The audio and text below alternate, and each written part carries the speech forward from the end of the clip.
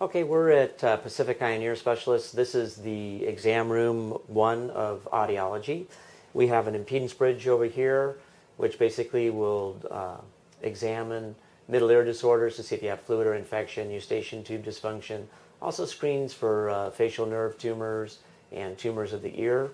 We have otoacoustic emission testing, which is a way to test infants and children at actually 1 day old.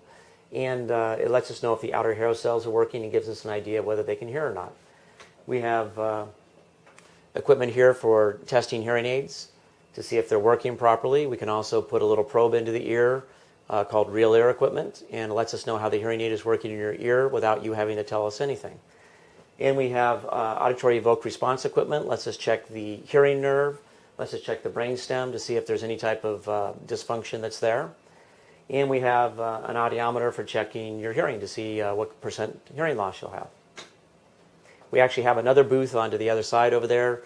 There's the same equipment on this side that there is on that side.